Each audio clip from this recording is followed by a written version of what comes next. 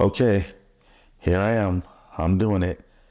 Just Dale on Agenda Podcast, and today I'm going to talk about my feelings on Star Wars The Acolyte. Let's do this. Okay, so I've gone through episodes 1 through 4 of Star Wars The Acolyte, and I never thought I'd be doing a video like this. This is going to be a little different form from some of my other videos. There's no script or pattern here. I'm just going to speak to everyone on how I feel about the show. I've seen the first 4 episodes, seen a lot of backlash going on for the show, and I'm just going to get this out here at the risk of a million dislikes and comments and discrepancies and discussions, because I'm here for it. I think open discussion is great. I don't hate the show.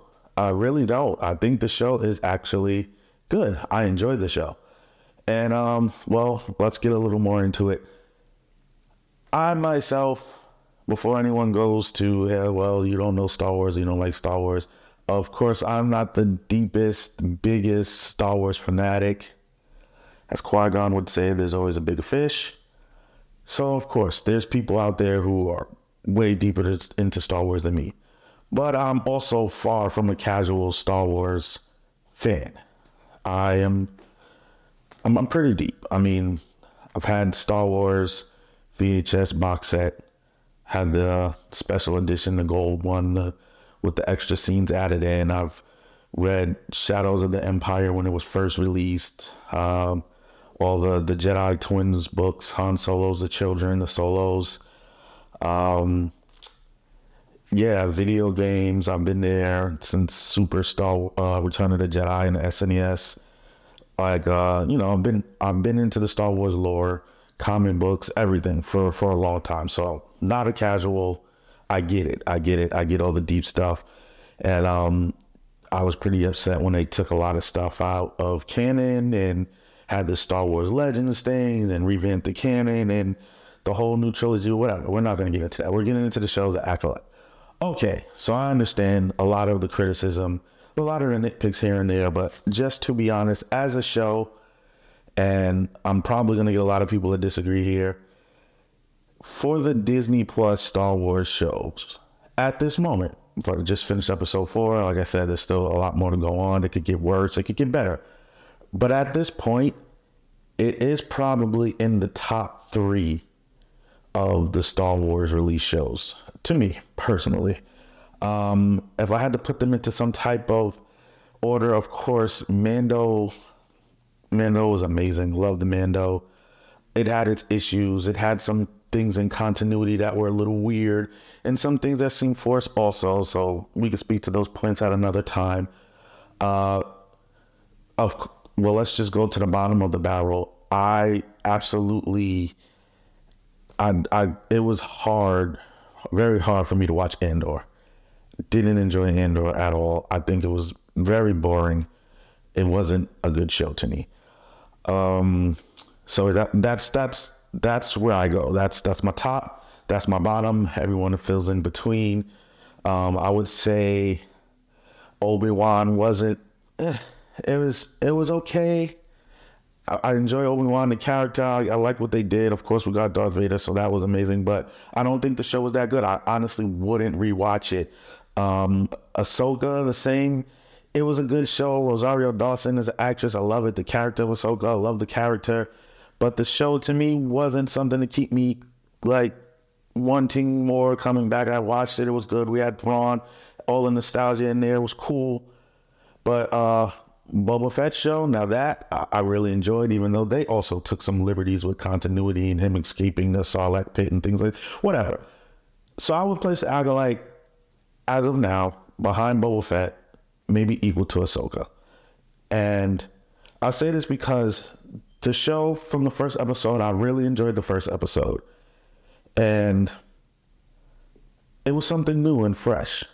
It brought some fresh ideas. Of course, we like to see the Jedi Orders taking place 100 years before the, it's not the OG trilogy, but 100 years before the prequel trilogy. So we get to see some stuff we don't normally get to see on screen. And it was something different with the Acolyte. And of course, we had Trinity, like, wasn't that not amazing? So I think we gotta, oh yeah, spoilers if you haven't seen it and banging on it, whatever, spoilers.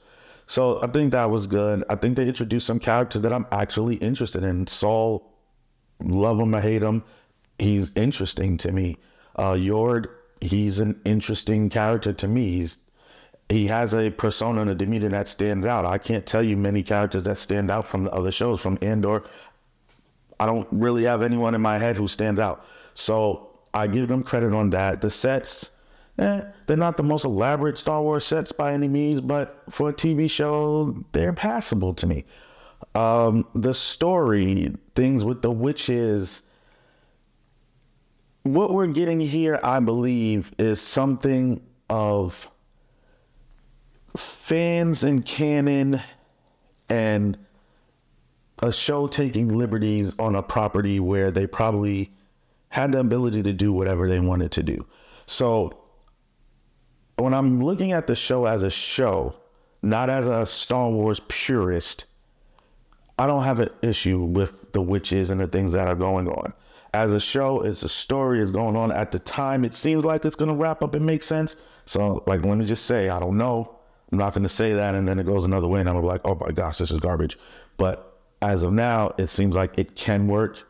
As a Star Wars purist and someone who's into like Dathomir and all of that, I can understand where people are like, oh man, whatever. But we got to remember, this is something else. It's not let's follow Star Wars lore, which I don't know if that's what we want or not what, because there's some things that was great, some things that aren't. With that being said, the other characters, the main character, Osha, I believe her name is, and May, I do enjoy them. I do think they're interesting. I do think she is doing a decent job in the character and creating a little mystery and doing double take time. The main villain hasn't really been revealed yet. The Jedis haven't really got to do much yet, but we've seen a little bit. So I'm hoping that the action kicks up a notch later on, as it usually does with the Star Wars shows.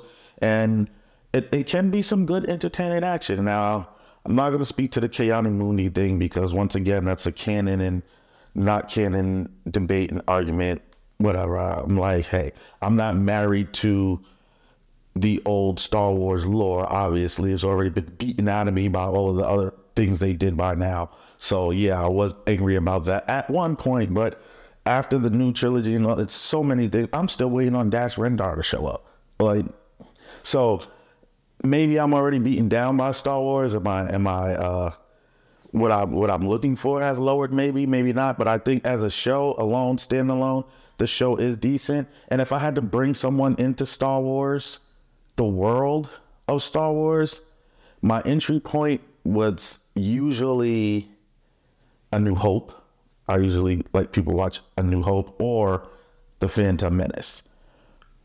That's a debate whether I should bring someone in there. But if I had to bring someone into the Star Wars world through a show, I think this show might be easier to bring in masses than, say, Mandalorian or Boba Fett. As good as they are, those shows do build for Star Wars fans more than just the general public. So I do see a purpose here in this show. It's a good entry point, and it's not a bad show so far, I don't think. I don't really have a lot of issues with a lot of the characters and the story progression so far. And that's just so far. Like I said, it could get better, and I could say I love it. It could get worse, and I could say I hate it. But for right now, I think it's okay. It's in the middle for me. It's not bad. I've seen everyone ragging on it. I've seen a lot of the reviews and stuff, and a lot of people do have points, and some of them do just seem like they're just jumping on, dogpiling on it. I don't know. That's my opinion. I'm ready to discuss it further in the comments as everyone wants to. If anyone wants to bring any other things to my attention, I'm sure to listen. Like, it's cool. It's a show. And I'm just glad Star Wars is getting more things. And I think they can build from here. So like I said, not my favorite, not my least favorite. Me personally, I like to see more lightsaber action in my Star Wars. I'm not a big fan of just the whole political thing. Too much politics, but I understand it's a part of Star Wars, so I deal with it. But I want to see action. I want to see stories and intrigue and mystery, because I feel like that's what Star Wars is about. And I think this does deliver on a lot of that. So I'll be watching. I'm sure a lot of you love it will be watching. A lot of you hate it will be watching. We'll be talking about it all day. And I'm there. I'm watching everyone's videos, and I'm enjoying it. I'm enjoying the process, and can't wait to see what's next. But that's my probably unpopular opinion on Star Wars The Acolyte. Hit me with a thumbs up. Even if you don't like my opinion, hit me with a thumbs up. Hey, come on. Anyway, it's your boy Just Dale, and check out some of my other stuff. Maybe we'll connect there, maybe we won't. Did a cool video on A Quiet Place not too long ago. Check that out. It's pretty amazing. All right. That's it, and I'm out of there.